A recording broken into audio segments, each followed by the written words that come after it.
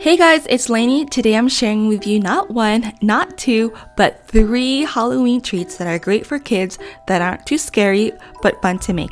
Let's begin!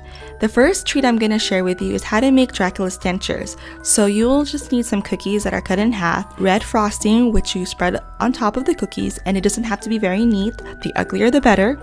And then you're going to grab some marshmallows and place it around the round side of the cookies like so. So the final touches would be some slivered almonds to imitate the fangs of Dracula. And that's pretty much it. Very easy and simple. Now to make these Halloween Rice Krispie treats, all you will need are some Rice Krispies, eyeballs, and some candy melts. So first melt the candy melts. It took about 30 seconds to melt the chocolate ones and 45 seconds to melt the orange one. And then you're just going to dip the Rice Krispies and then you're going to just tap it off. Tap off meaning the chocolate, and then you're going to place it on parchment paper or a silicone mat to allow the chocolate to dry. And you can see my dog in the corner. His name is Hans.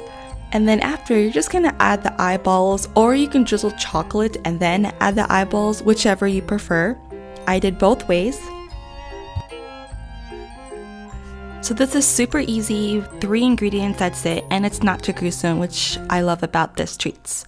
So the next Halloween treats are kind of gross. I actually hate used band-aids, ew.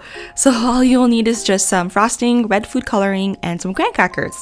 So you're going to take some of the white frosting and you're going to place it in the center of the graham cracker to resemble a band-aid. Then you're going to dip the toothpick into some red food coloring and then spread it out on the cream cheese just like so. And you can be as creative as you like. So thanks so much for watching, guys. I really hope you enjoyed these super duper easy Halloween treats. I'll see you on my next upload. Bye!